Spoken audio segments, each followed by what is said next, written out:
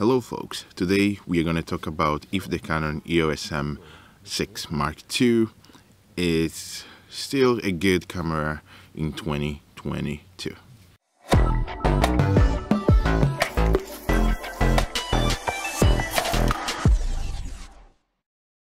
Hello folks, I'm Biography and welcome to my channel where I do reviews, tip and tricks, tutorials and talk about creative stuff, if you like talking about creative stuff.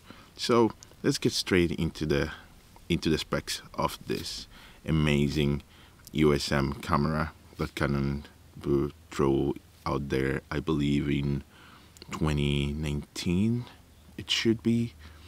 So this camera came out, actually there were two cameras that came out. There was the Canon 90D and then this one that shared the same specs basically, but this was created in this beautiful vintage look. And there were two of them, one in gray and one in black. I have the black version and I really love it and I went straight with it, even though many people told me no, don't go for this, go for the 90D. I was like, this is smaller, it's amazing for YouTube, as you can see probably from the image now.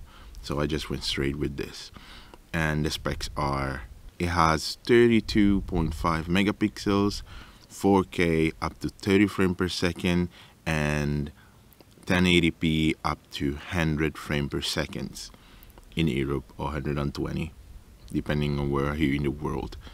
So even the Canon EOS R and the RP don't even have 100 or 120 in 1080. They have it in 720p.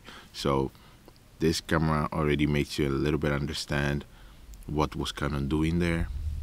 Nobody knows, but it's amazing because it has an amazing autofocus, and that's one of the things why it makes it great for YouTube. Is actually the best EOS M camera when we come to autofocus in 4K, because in 1080p the M50, it's amazing, has an amazing autofocus, but then when you switch to 4K, forget about it. So this M6 Mark II has amazing autofocus and then beautiful 4K, sharp and neat and clean, as you can see. Plus you can adapt it with all the EF lenses because they have the EF to M adapter, and you can use all Canon EF lenses, and you can use all the third parties out there from Sigma, from Viltrox, and then so on. And there is even, weirdly, there is like an anamorphic lens out there for this camera, and I'm like, why? But I mean, why not? And I'm actually pretty curious about it. I might actually take it, I might actually buy it and test it out. Well, we will see.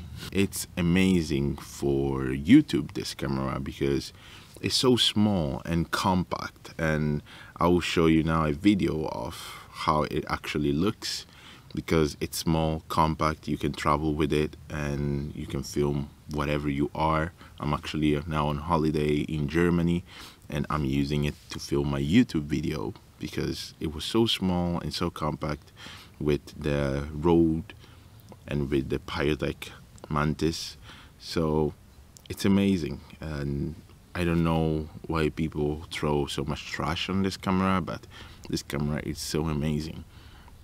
I might actually soon switch it to buy the R7, but I'm still fighting against this idea because I love this camera so much that I don't want to do it. So I might actually just keep it and wait for the next good camera to use for YouTube maybe. Well, let's see, but I love this camera. So what I mean is, yes, in 2022 this camera is still, I believe, unbeatable for the form factor, for how good quality it has, and well, for the price point too, because for the price point it's there with the R10, But the R10, I don't know why, I feel like they crippled it so much that it doesn't make sense for me to go out there and buy it. I mean, if you have the M6 Mark II, you better just keep it.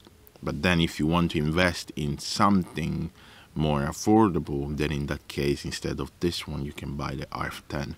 But if not, for me, it wouldn't make sense to sell the M6 for the R10. But hey, it depends from what kind of use you want it, you need it for, and yeah. So thank you for sticking here with me. Leave me a comment down below and tell me what you think about what I said. If you prefer the M6 Mark II or you prefer the R10, or, well, just share your point of view here with me. Thank you very much for sticking here with me. Stay safe, stay blessed, and see you in the next one.